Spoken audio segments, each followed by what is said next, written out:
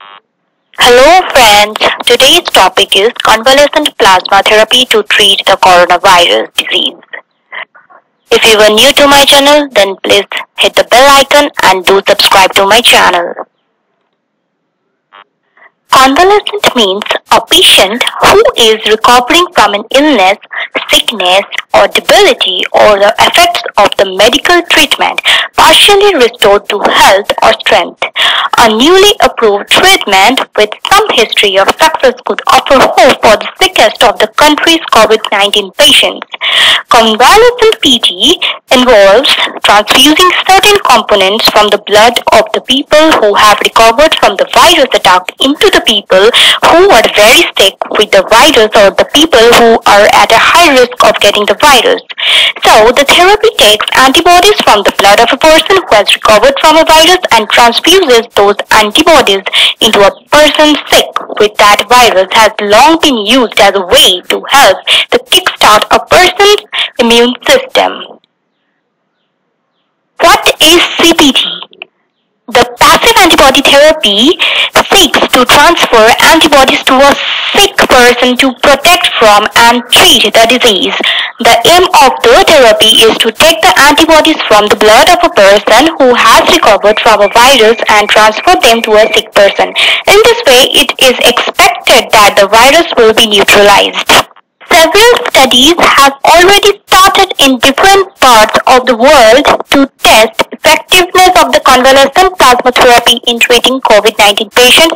The idea behind this therapy is that immunity can be transferred from a healthy person to a sick using convalescent plasma. Convalescent plasma refers to the plasma from the recovered COVID-19 patients. The blood has four main components: the plasma, the red blood cells, the white blood cells, and the platelets.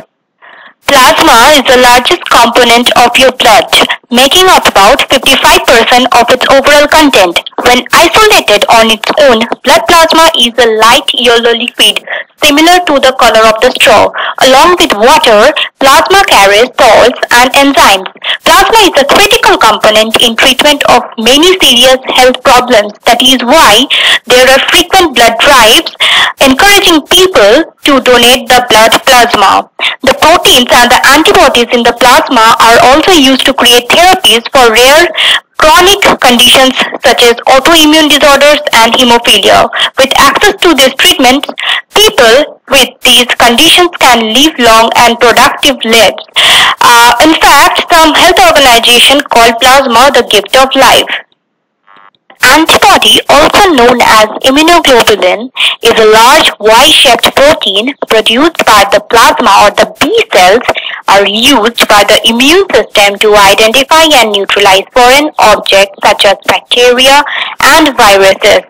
The antibody recognizes a unique molecular pathogen called an antigen. So in this therapy, blood is drawn from a person who has recovered from the disease and the serum is separated and screened for the virus neutralizing antibodies.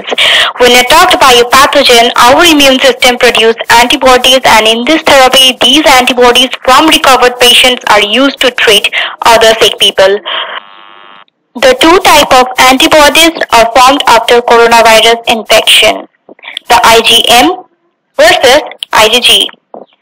Positive IgM and IgG test for corona antibodies detected in an initial blood sample means that it is likely that the person became infected with the coronavirus within the recent weeks.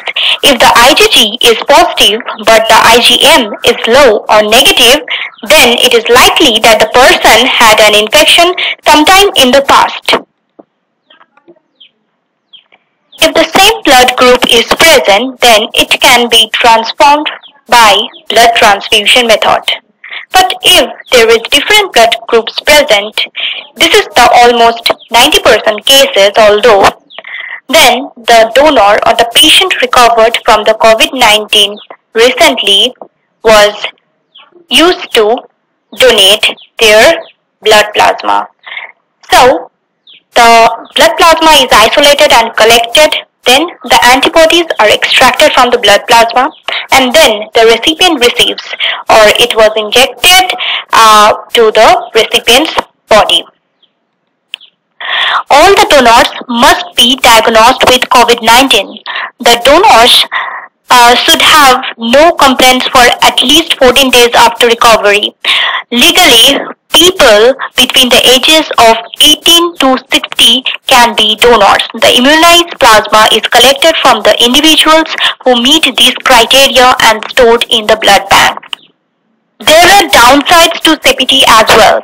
This therapy, if approved for a wider use in treating COVID-19 patients, is too laborious compared to a vaccine, which is ideal but yet not available. So CPT may be seen as a temporary stopgap measure, especially for the severely ill patients suffering from the deadly coronavirus. First, a donor must be thoroughly screened and proven negative. Second, the donor must be healthy and free of other diseases.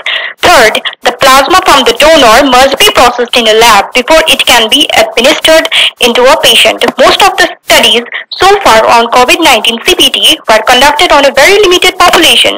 In most jurisdictions, the access to COVID-19 convalescent plasma for patients with serious or immediately life-threatening COVID-19 disease may be difficult. So, I request everyone recovering from this disease to become a volunteer plasma donor. This is not only a social responsibility but a national duty. The more the recovered patients, the more this therapy will work. Otherwise, it's not feasible. In each state, there are only 15 to 20 people recovering. If they are willing to donate the blood plasma, it's not provide enough support. So, in order to help this situation, we can isolate from a animal who is infected from this virus and culture it as through monoclonal antibody or hybridoma technology from the small amount of antibodies isolated. So it is a trial and check method and it is going on, and we should use the other animals as guinea pig, but just like the snake venom, but in this case, the humans are the guinea pig. This is the drawback. So, hope you like this video and take care.